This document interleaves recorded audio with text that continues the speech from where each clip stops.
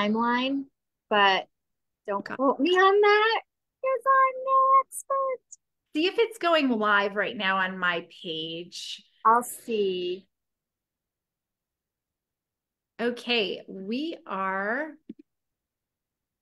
live on Facebook. And I'm wondering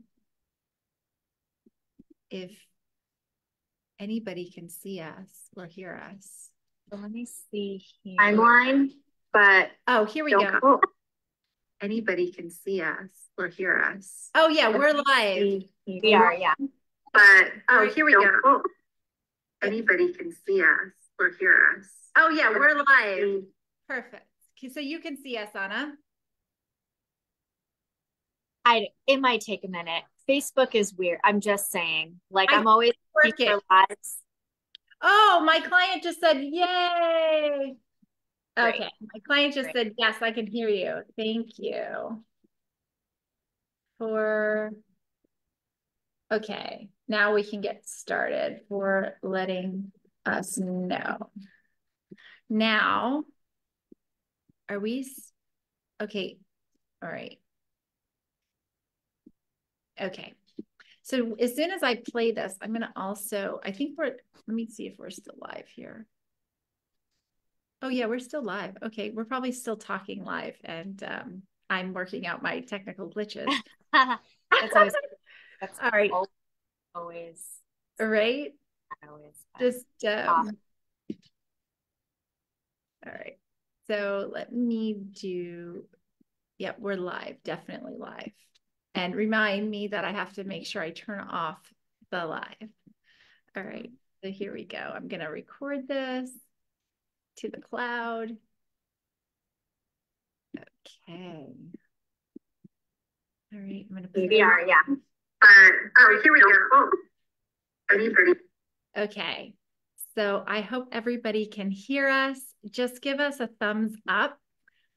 People are going to be coming in and out today. So, Katerina, if you can hear us, can you just give me a thumbs up?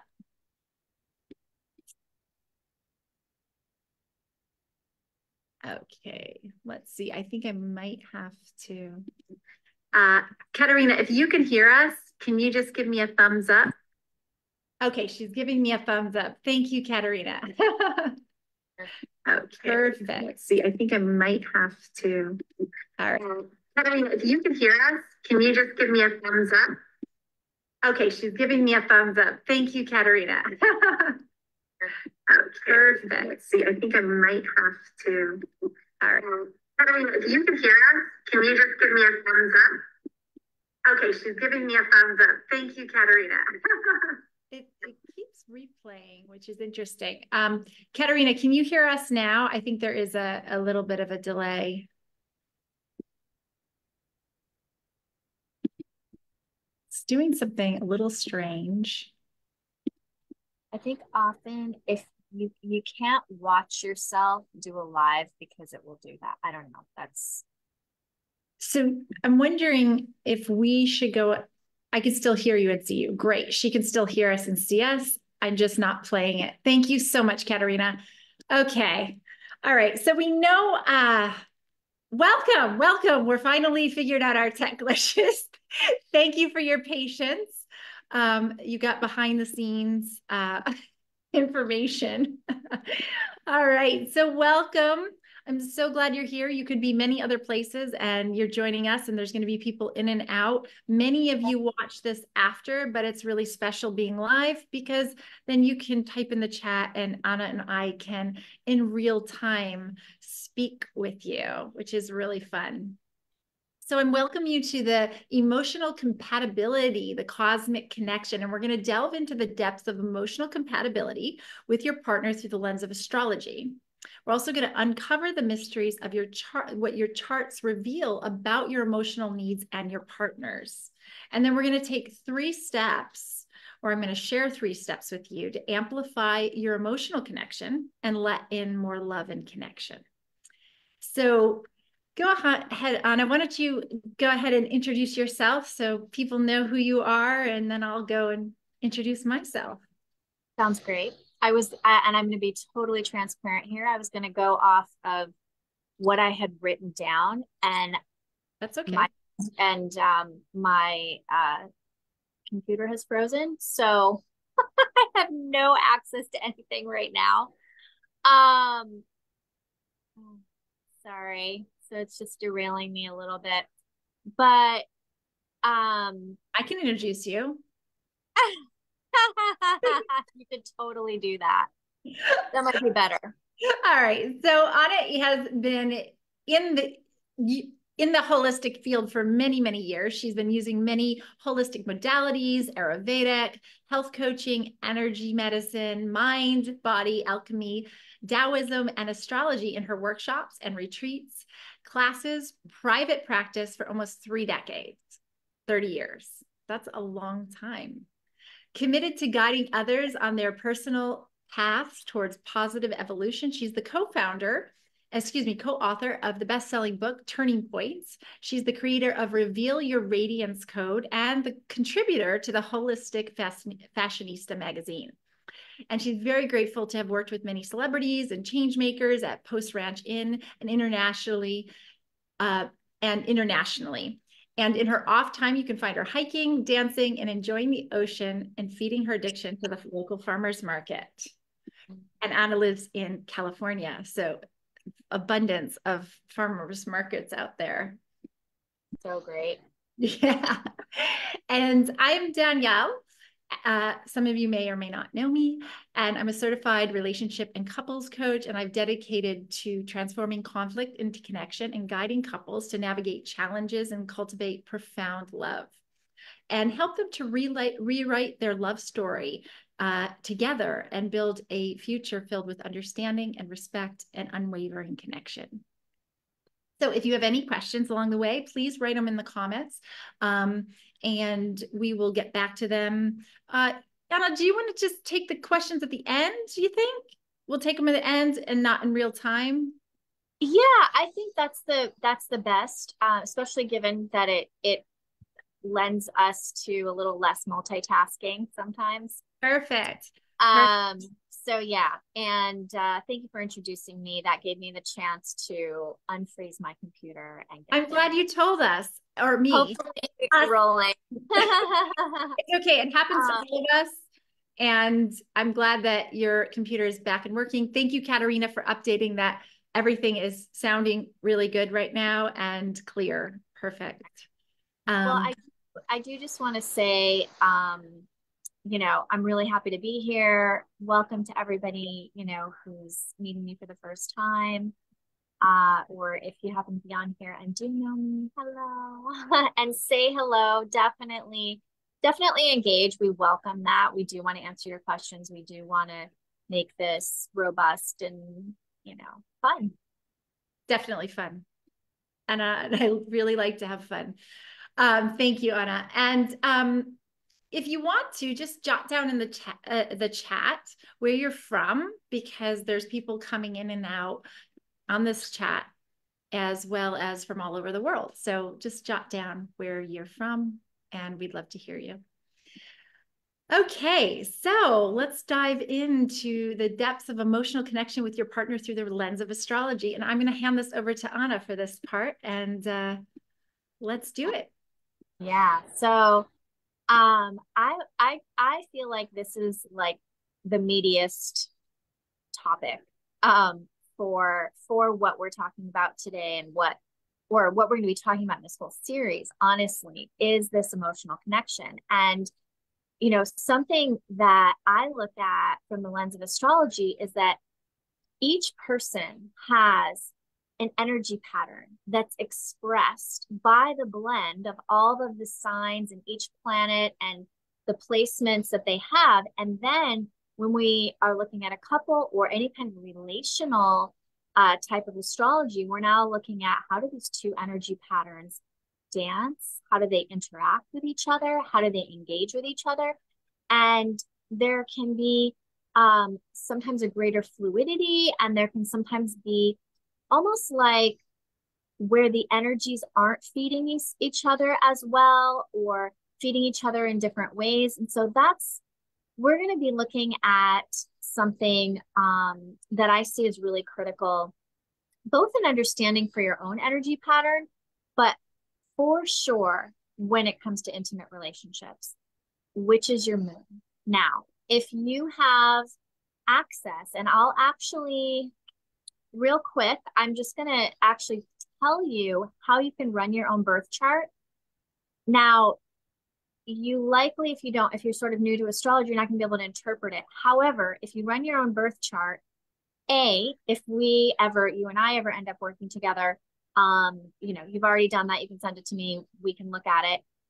But there is a key at the bottom that will tell you your moon is in such and such. So you'll at least know that. You'll know the sign that it's in, and maybe even the house, if you can decode that, which isn't terribly difficult. But it's at least a starting point. So you can go to astro.com, you just click on the extended charts. You're gonna have to create it takes you 2 minutes to create a free account. And then you click on the extended charts tab, and then you just input your data, and then it will give you a chart. Again, there'll be a lot of glyphs and symbols on it. Likely you'll be like, what is this? But there is a little key at the bottom that says sun in such and such, moon in such and such, and you'll see that. So that's the quick tutorial. So we're talking about the moon, and the moon is your emotions. It is your mood. It is like, literally, think about the moon itself. The moon, which we know changes phase, right? We know the full moon, we know the new moon, and then there's the crescent moon, and then there's the quarter moon, and there's the balsamic moon. There's all these different phases of the balsamic moon. I've never heard of the balsamic moon. The balsamic moon is an interesting phase right before the new moon. So there are different energies that are associated with this. So there's moods. There's all these moods that it goes through, and it changes sign. And this is just in the greater scope. This is not even in your chart. That's not what I'm talking about in your chart. Your chart is your chart. It's your blueprint. But our moon, so to say, changes sign about every 2.5 days. So it is a very, I actually really love to follow where the moon is, because it does change so often, and because it is so related to the emotional tone and to the mood, and can kind of signal like maybe what's going on, and we can start paying attention to that. But of course, here in the scope of what we're talking about more specifically your birth moon, where the moon was when you were born, which is what that chart I just told you how to run.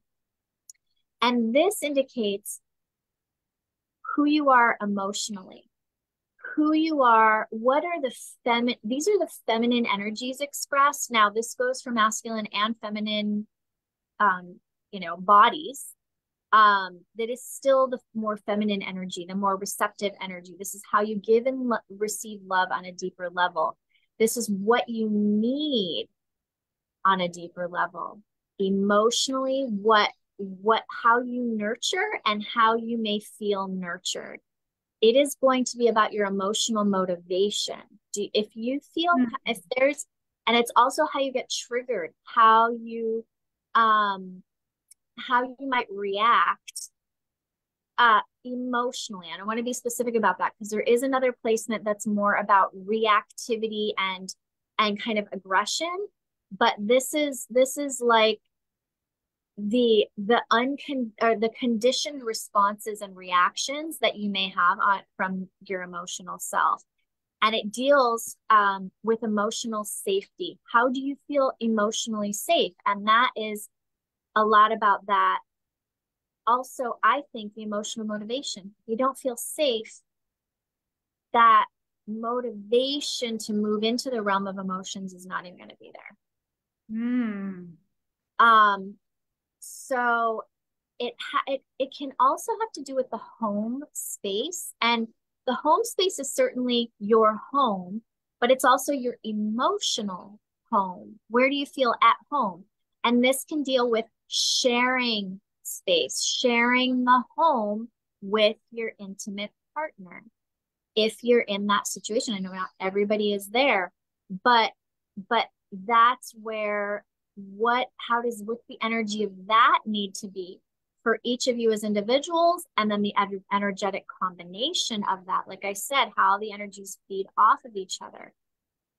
It relates to the mother, to how you felt mothered, to your connection with your mother, but even just the mothering figure, even if you're like, well, I lost my mother when I was 4 months old, or, I mean, there's all kinds of situations, but still that connection with the mother. And something to really integrate, I think, here is, I feel that part of the emotional healing through the lens of astrology is like looking at what the energies of your individual moon are, how they may relate to any healing that needs to happen through the mother line. This is like a little bit 2.0, but I'm going down a rabbit hole apparently. So that, and even if you're a female and you're a mother, how do those mothering energies get expressed in you?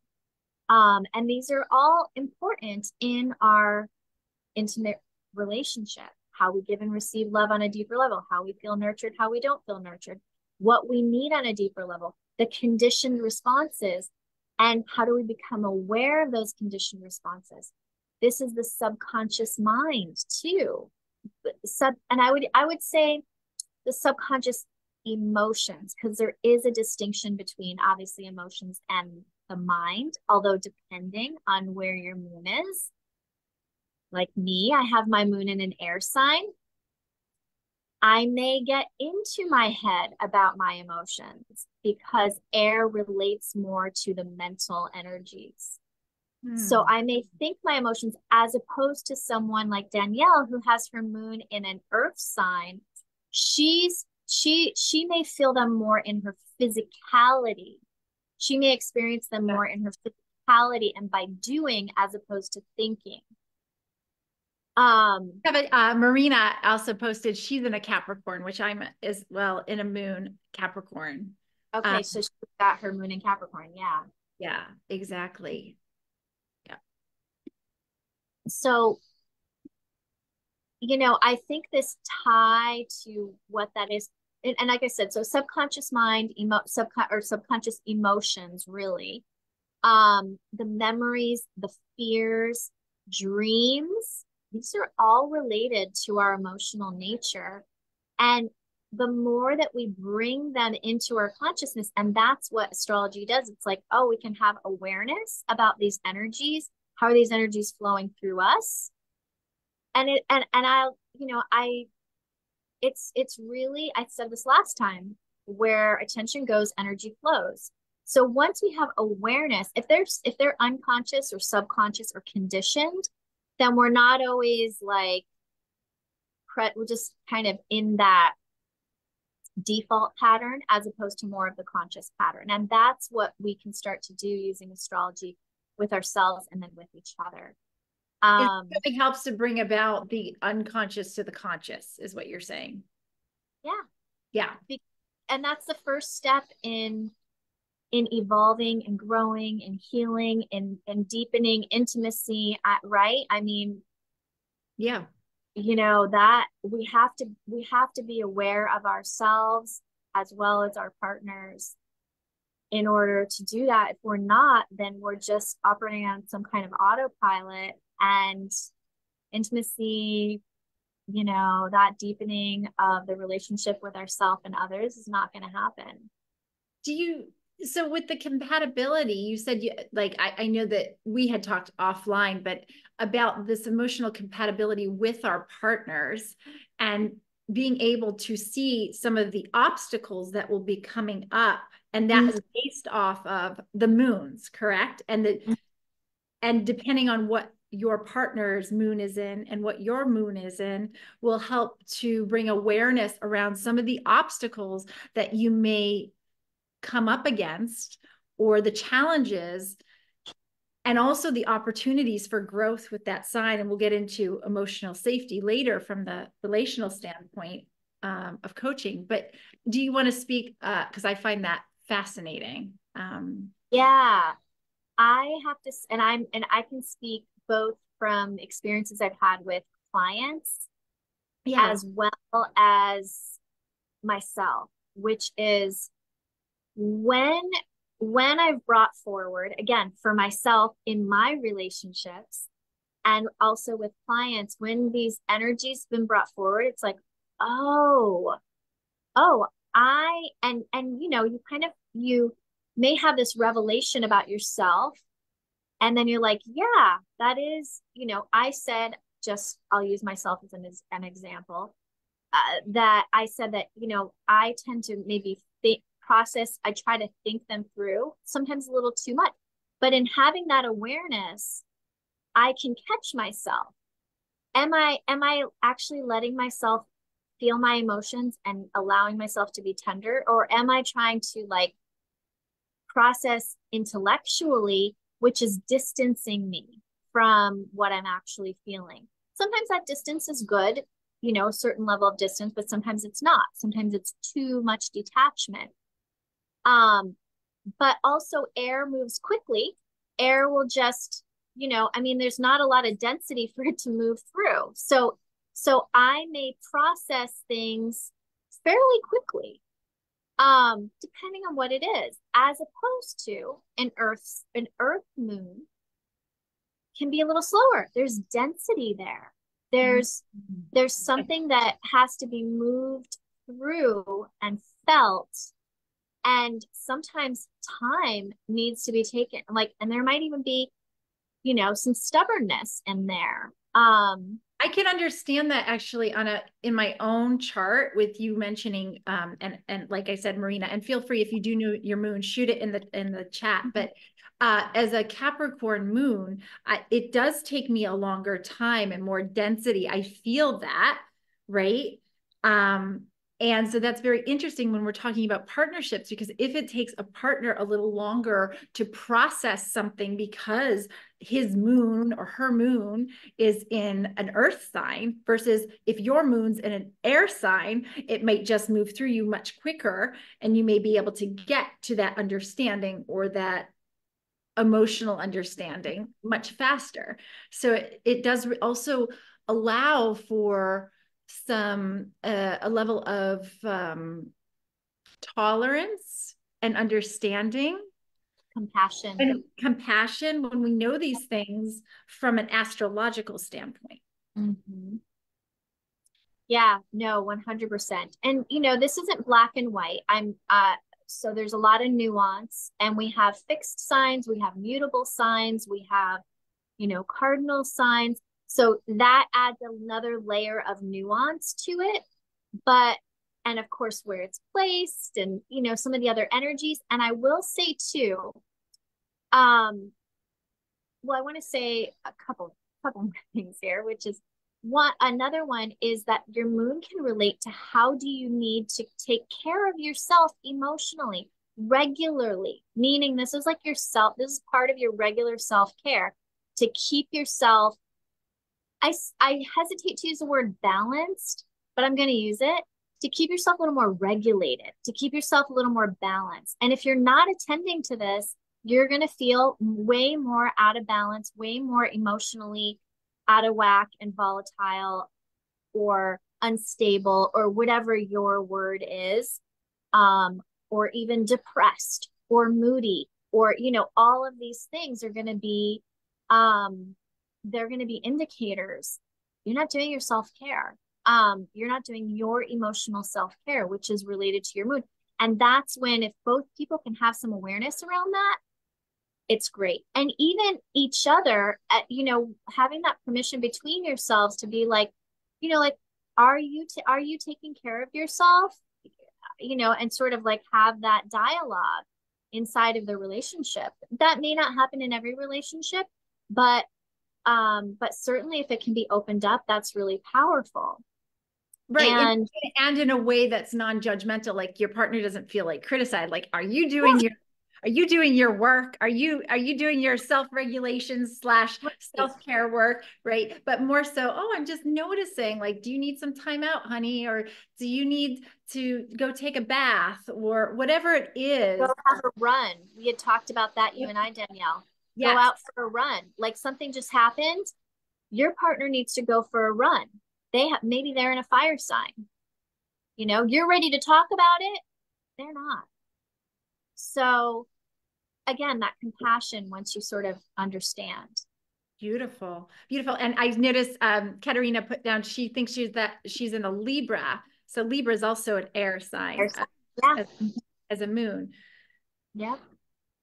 Yeah. So like peace, domestic peace, I find with Libra moon, and sometimes they'll go a little overboard with that of like trying to people please too much just to keep domestic peace. So for the Libra, it's like, I got to maybe assert what are my needs and wants. And sometimes that takes a little digging around to figure it out.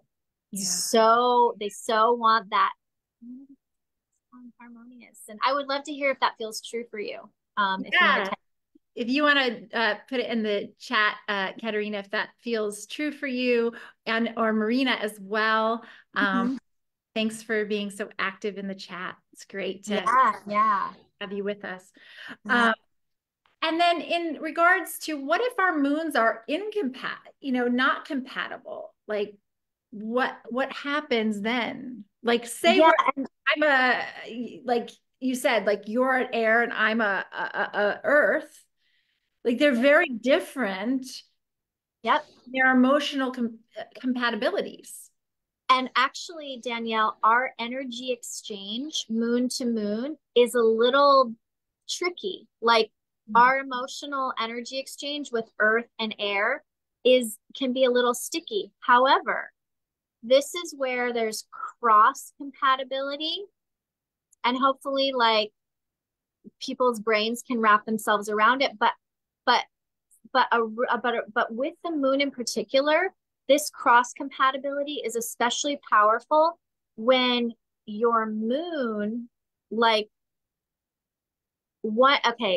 so if your sun and then their moon are cross compatible, because the moon reflects the light of the sun. And then conversely, so I've seen this a lot in couple situations, and actually when like Danielle, if you and I look at this, my sun is in Pisces. I know you also have a Pisces sun. So right there we have, from an egoic kind of self-identity, there's like level playing field. But your moon, which is in an earth sign, and my sun in a water sign, those are cross compatible. So, water and earth. So that's where there can be this cross compatibility that ends up happening. And so that's not just dependent upon the moon being incompatible, but there's other compatibilities in the actual astrological chart. Yeah, there's what's called the cross compatibility. And I think especially with the moon, it can come into play in this sun moon cross compatibility because of that reflective, the sun being the masculine, the moon being the feminine. They're kind of like the yin and yang, that reflective, that dancing together like the yin and yang symbol, that lends itself especially well to that if we're looking at it through the lens of astrology. It's very interesting. Anna and I were talking the other day, and Anna works with both therapists and coaches and vice versa. So, and therapists and coaches like this is adjunct to the work, because it really gives us a perspective on which to view from a pulled out, non-attached position, because we can't really change our chart, right? And so it just is what it is. But we're able to have it as another lens to look at relationship and dynamics that unfold, and how to possibly start to look at our relationships in a different way that can help accelerate our healing and the healing of a relationship. And it's objective. Like you said, it's like it's objective. And so, and you can't change your chart, but you can work with the energies. You can. Do I want to work with these energies? I mean, it's just like any energy. It's really fascinating because there's so much you can work with just in your birth chart. There are lots of different kinds of charts you can do, but just in the birth chart, there's so much evolution and growth and information. Gosh, yeah. And I love how you say it. And we do have some notes in the chat that I'll just, before we, continue, I just want to drop in. Yeah, there is and I love how you describe it. These are energies that are flowing through our charts.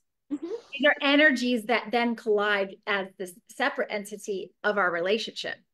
And how do we work with those? Yeah. So Katerina had talked about Libra and in the home. You remember you had mentioned the home and peace, and she said that I would not identify as necessarily a people pleaser, although looking back, I used to be one more in my early 20s. Yep. And and that's where sometimes we come into we're on our path, and we start to realize, similar to you. Sorry, it was Katerina or Marina that said that. It was Marina is a Capricorn. Okay. Oh, so Katerina is the Libra. She is the Libra. Okay, so she's the Libra moon. So Katerina, yeah, when sun in Aquarius. Her sun is in Aquarius, she mentioned. Got it. Okay. Yeah, and I can relate to that because when I was younger too, I would go into the detachment, the cold, detached emotional realm, but it was like a protective mechanism. But I wasn't fully aware of it until a friend pointed it out, a very dear friend. And so, oh my gosh, I just had this illumination. This was before I really had dove into astrology in any real fashion. And then as I dove into astrology, I saw how that was due to my moon. But yes, we can evolve, and that's what I mean. We can evolve and grow. It's not like I'm always going to be a cold, detached, emotional. Right. It provides, we are talking about that awareness, and then gives us choices, which we'll talk about later in emotional safety, is when we can stop and pause, we have choices in those moments. And so I feel like this gives us an opportunity to stop and pause from the astrological standpoint. And then we have choices that we can make based on, we don't have to live and die that these challenges or obstacles with our charts and these energies with our partner are the end game. It may just be the beginning of how to navigate these energies. Great. And Katerina has questions later about her 7th house and relationships. So yeah, you go ahead, Katerina, and we will take those questions at the end. So just you can go ahead and jot it down. Thanks for letting us know. And Marina's sun is in Pisces. Or her sun or her moon? Marina says, my sun is in Pisces and my partner's sun is in Virgo. Okay, so you're opposites as far as the ego. So that's the sun as opposed to what we're talking about right now, which is the moon. So I'd be curious to know what that is, because the egoic self, the self-identity, it comes into play for sure. And those are considered sort of harmonious, but they're also opposites. So there's this, growth and learning, like an earth school that happens with that. So are you saying that they are actually growing and learning, like together those energies will lead to more growing and learning? Is that what you're saying? Or if you can embrace each other, because literally they're on opposite sides of the wheel. So it's like Pisces is here, Virgo is here, I'm just whatever, it can be anywhere, but yeah, they're on opposite sides of the wheel. And so whereas Virgo is practical, Pisces is like dreamer. Virgo's like, what are the details? Pisces is like, I'm just feeling into the energy. I'm just feeling into it. I don't have, right. I find Virgo energy very analytic, like very analyzing things and like organizing and researching and practical, streamlined, detail oriented, both very sensitive in different ways. I can see that. I can see that. Just my experience of Virgo, not necessarily as a sun, but in general. Right. Also, some feedback. Love it, Anna. Thank you. I love to understand our energies from the astrological side and know how to use them. Thank you for this information. So I just passing. Thank you, Katerina, for your gratitude and sharing that. Thank you. All right. Any last words, Anna, before we shift gears a little bit? No, I think that was the meat of what I wanted to share today. I love it. And each week, by the way, everybody, we're going to go deeper in different avenues of astrology and love astrology, as well as relationship coaching, all based around this 5-part series, The Month of Love. All right. Thank you so much. That was so fun, Anna. So let's go ahead now and talk a little bit about the 3 steps to really amplify your emotional connection and let in more love and connection. So I want to invite you to think about the following, and maybe Anna will jump in here with me. And I want you to think about what makes you feel emotionally connected to your partner. You can jot it in the chat if you're watching this even live or after the fact, because many people are at work during this time, so they'll write in later on. But Anna, like for you, what makes you feel emotionally connected to your partner? And everybody else can jot it in the chat. Yeah, I have to say it has to do with a certain level of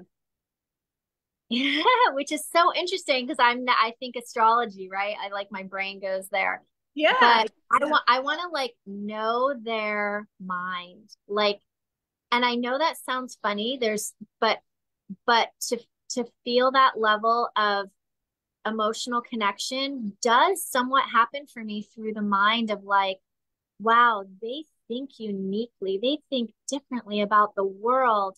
And then it's like almost like the key to then me opening up more from the emotional perspective, which is interesting. Interesting. So that's like really perspective, like wanting to gain more perspective on how they think about the world and perceive the world makes you feel more emotionally connected to your partner.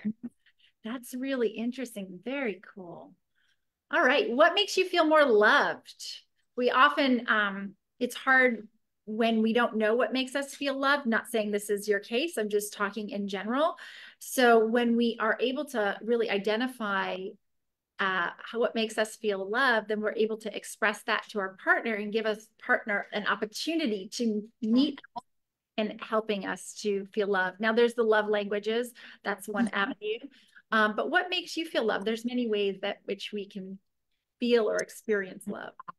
I mean, I think, and this probably relates a bit to the love language, which is I really feel that they make time for me and and even from the perspective of that, I'm aware that the part of them making time for me is that they're thinking about me. I mean, that's still allotting time. The quality time. Yeah. So. Oh, well, you're a woman of my own heart because I too, like, is quality time supersedes anything for me.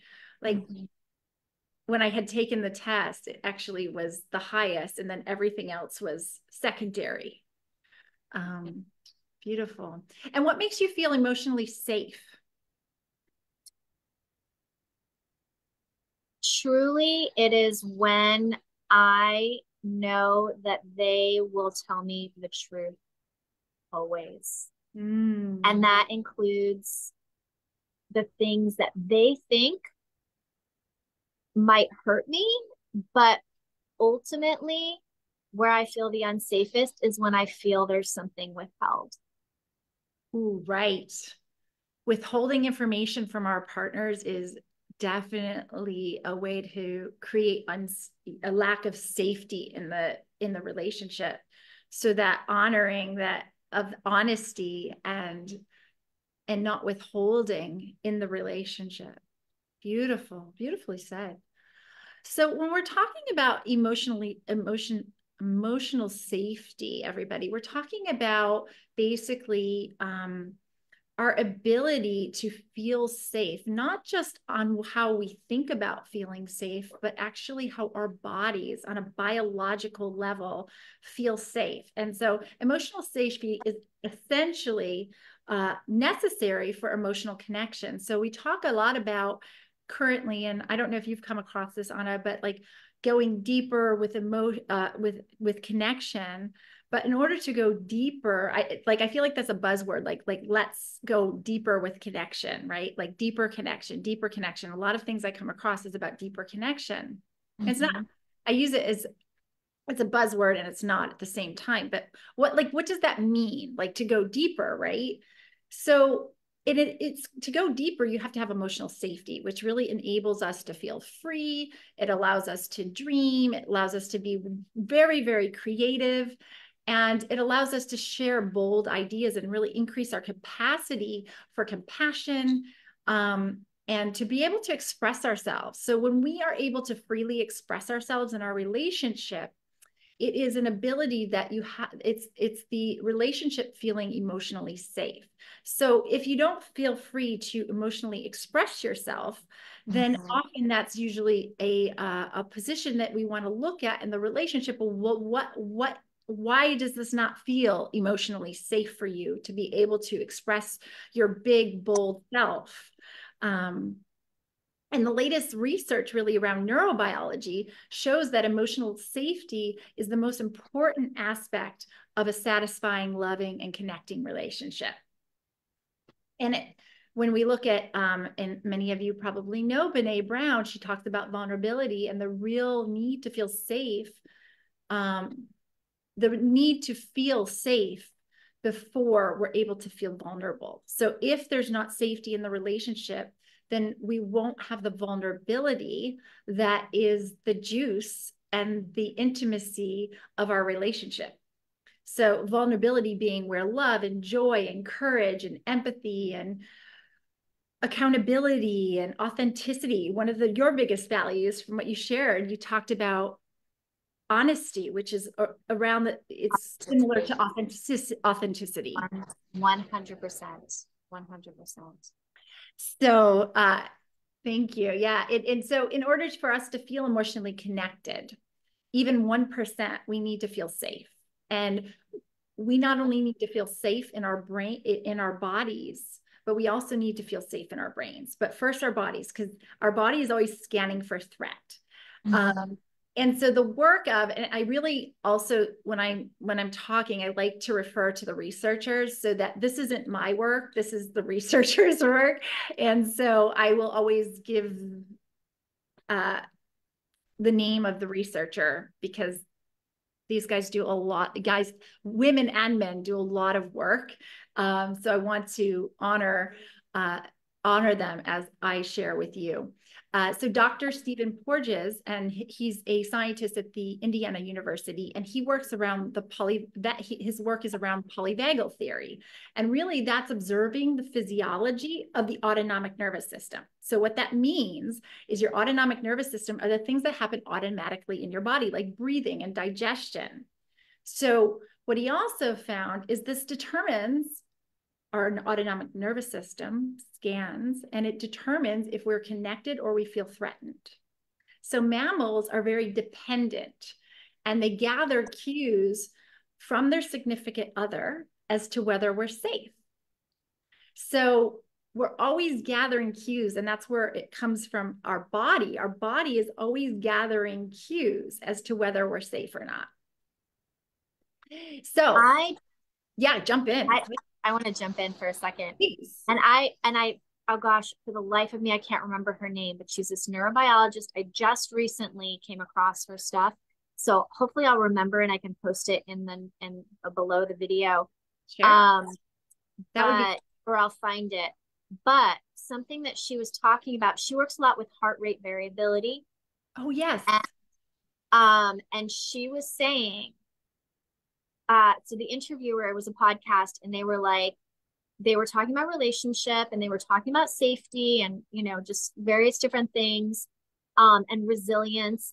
And she was like, I would never, and like, she was really strong about this, sleep separately from my partner. And the reason was, she's like, even if it means that my sleep gets interrupted, because she's actually done the research with the heart rate variability, what happens when you are co-sleeping, and like, she'll say, okay, my partner might wake me up and give me some kisses, he's leaving, he's going off to work or something.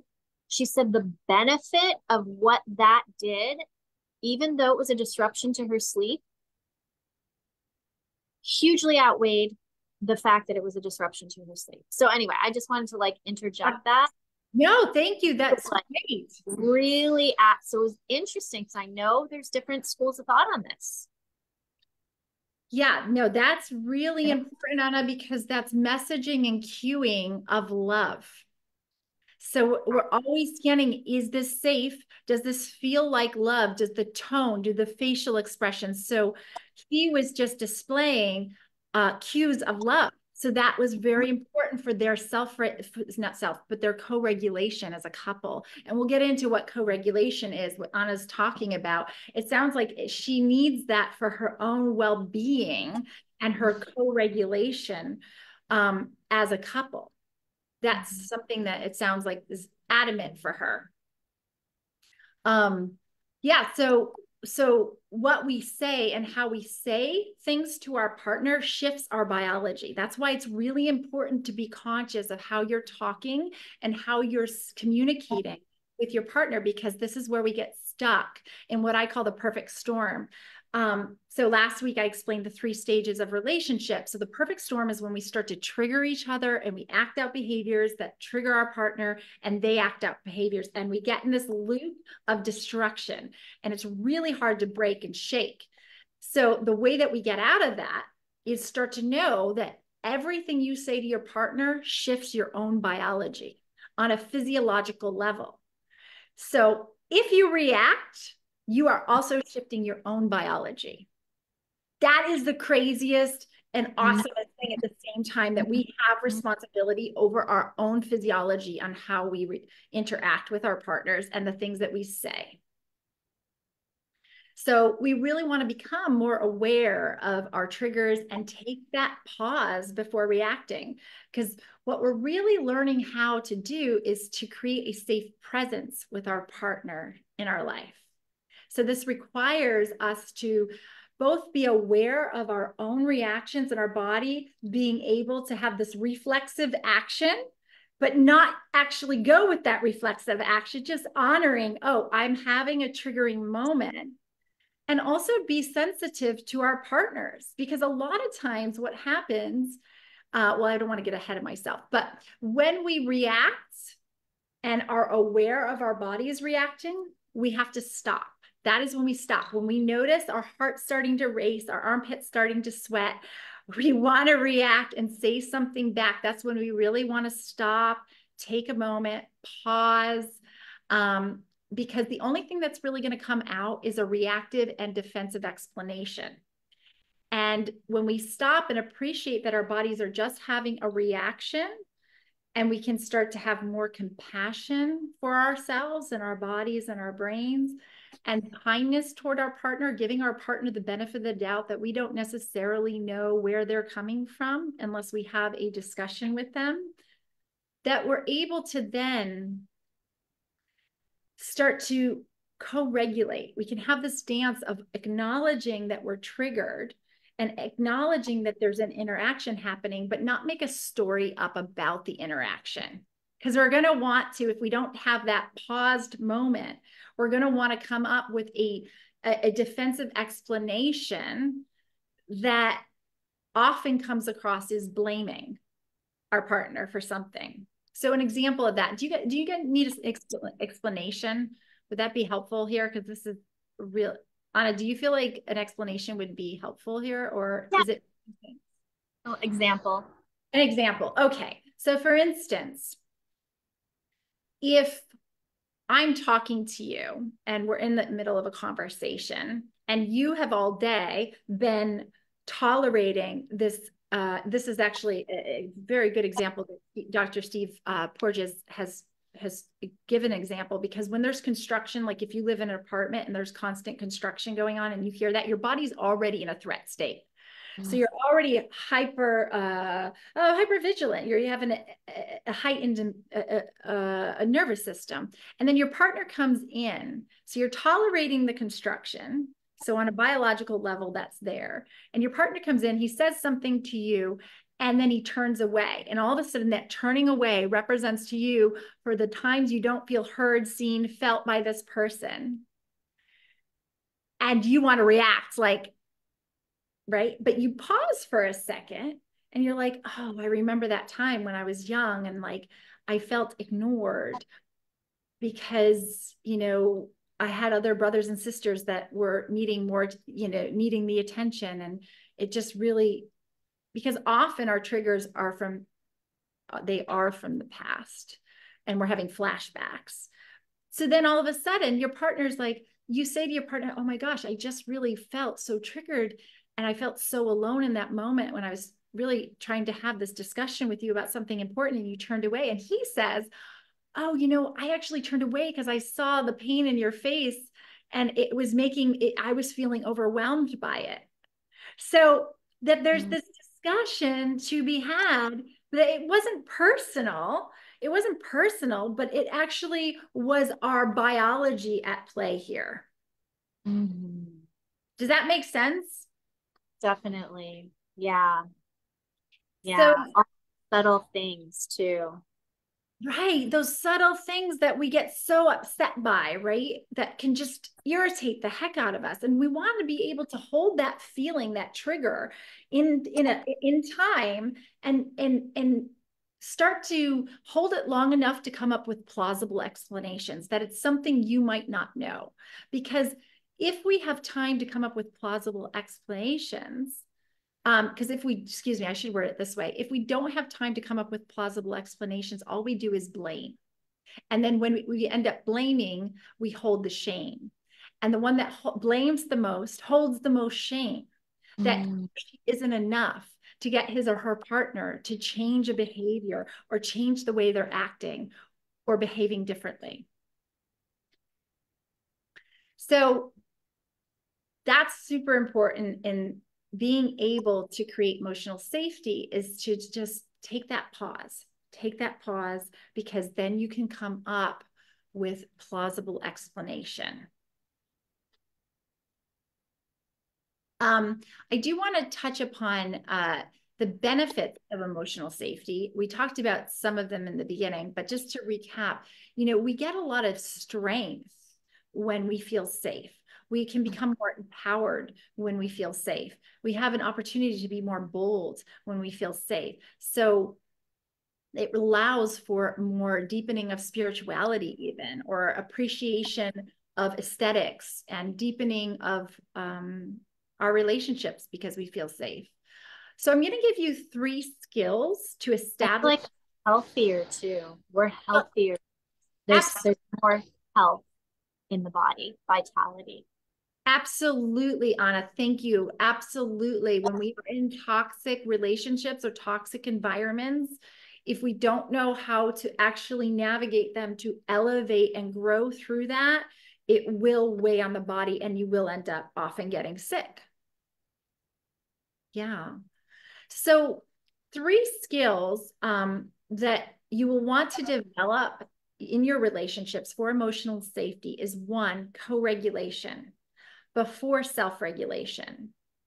Co-regulation is our ability to help each other regulate and calm each other down. So that can be cues from the face, the facial expressions. That can be our voice. So lower frequency voices are more threatening. That's why mothers and even fathers will talk in a higher pitch to a child, right? Because it's upbeat, it's lighter. Lower frequencies will be more threatening. And also the intentionality of the hands, right? Our hand movements, our brain is always scanning for threat. So it can spot threat before you even are able to process what is going on in that situation. So we want to be aware of of the biology running under the psychology. It gives insight. So co-regulation is that ability to calm each other via our nervous systems, and calm each other down. And that is often done through recognizing our partner's facial expressions, also their vocal tone.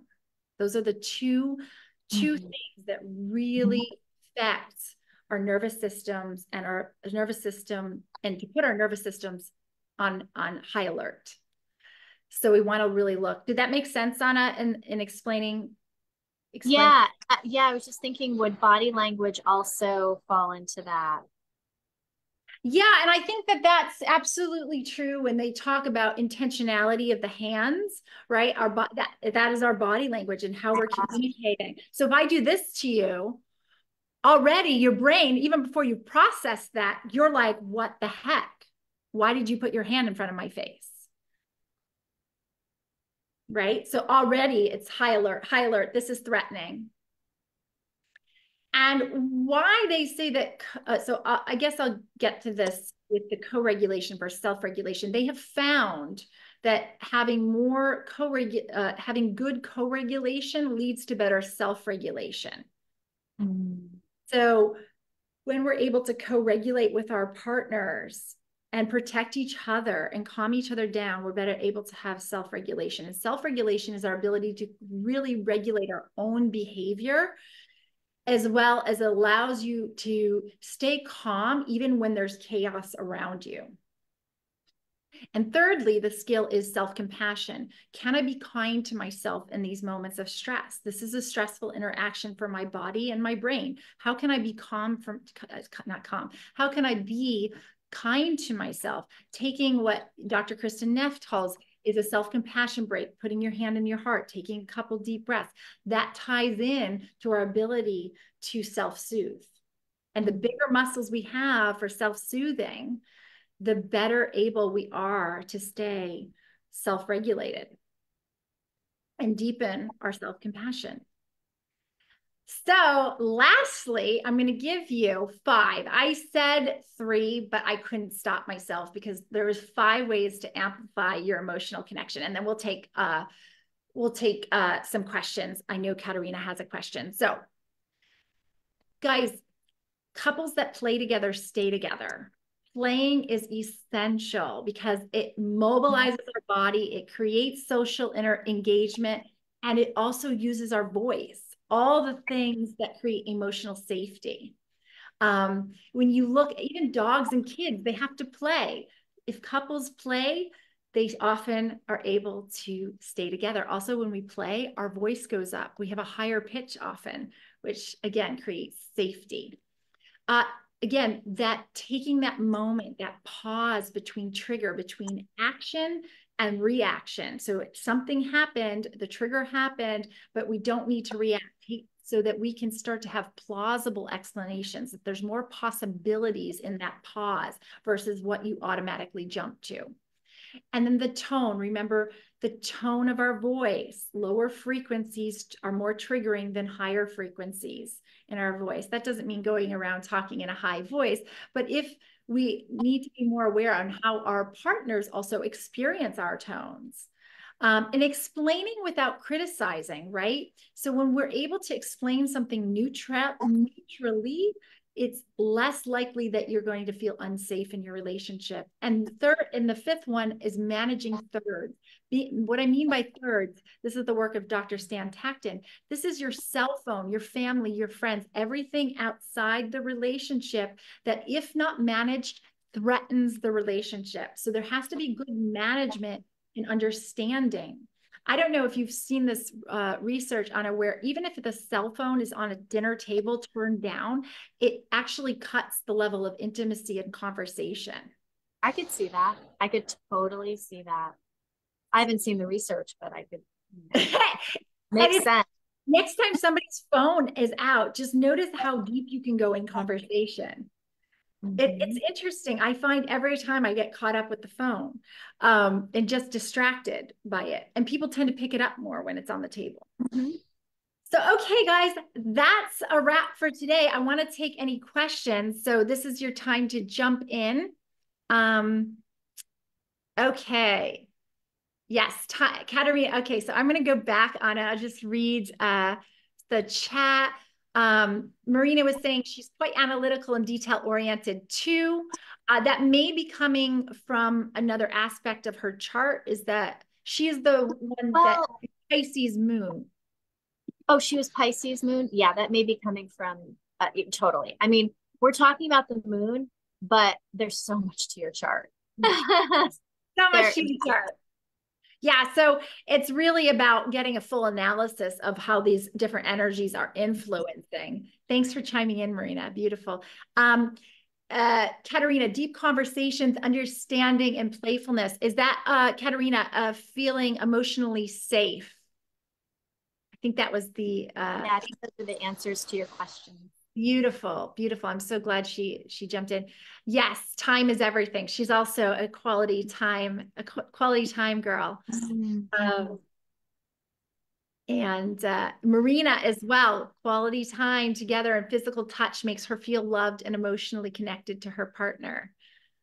I appreciate acknowledging the source of information. Sometimes I've noticed other coaches don't. Yeah, so Marina actually has a background. She is, if you don't mind me sharing, is a therapist and also has a research background as well. And so she was just saying that she appreciates the acknowledgement to the researchers. Katerina, oh, that was question number 2. Sorry, what was question number 2? Question number 2, Katerina, was what makes you feel loved? And I know we don't have much time, but Anna, do you know anything about the Black Lilith? Black Lilith? I have it in my 7th house, Cancer.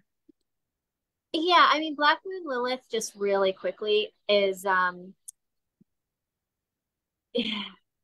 she's basically, if I was going to synopsize, because she can get like this really like doom and gloom energy, but she is really about feminine empowerment. So being in your 7th house in the sign of Cancer, I'm like, whoa, she is like, girl, you got to show up as the powerfully sensitive, heart-centered nurturer, or I'm going to cause you some little, I'm going to rattle your cage. She's there to be like, step up and be a powerful, like Cancer's the female archetype. She's the mother archetype.